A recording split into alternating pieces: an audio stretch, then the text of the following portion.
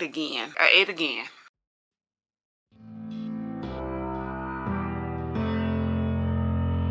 Okay.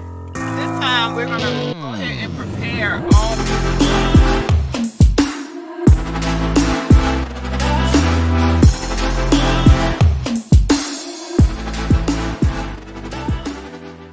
I ate again. This is day 3 of my water fast, and I ate again. I ate again. I had a salad with tuna fish and avocado, but I ate again. But I refuse to feel bad or beat myself up about eating something healthy, okay? Like, I refuse. I am not gonna beat myself up or feel bad about eating a salad with some tuna and some avocado. Like, I'm not.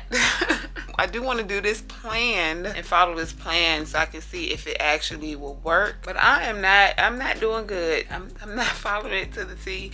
I'm still losing. Morning, happy Sunday. It is day 2 of my water fast, and here is my weigh-in.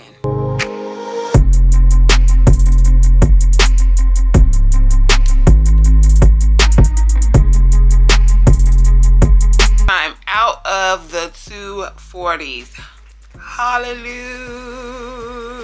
I am excited. Now I'm aiming to get out of the 230s and back into the 220s. Y'all, I'm really excited to hit 219 because that was one of my big goals when I first had got down to my lowest of 197. It's like when I hit 219, I felt like so pumped and like accomplished and everything. So I'm excited to get back to the 219.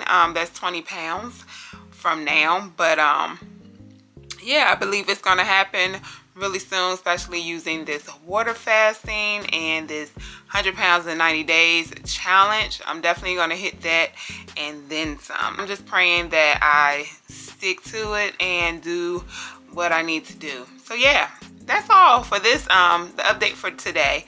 All right, see y'all in the next clip.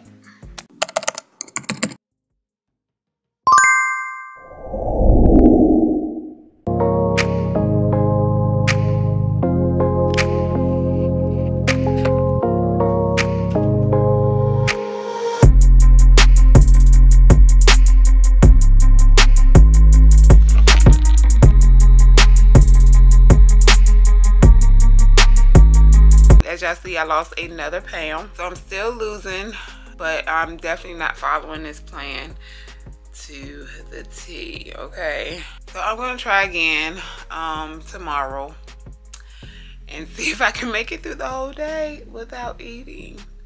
Like, because I don't only want to lose the weight, I want to reap the benefits of fasting. The autophagy, the immune system build up. Although I'm still building up my immune system because I'm eating vegetables and fruits and stuff. But just that extra boost and the cell cleaning and all of that, I want to experience that, okay? I want to experience that.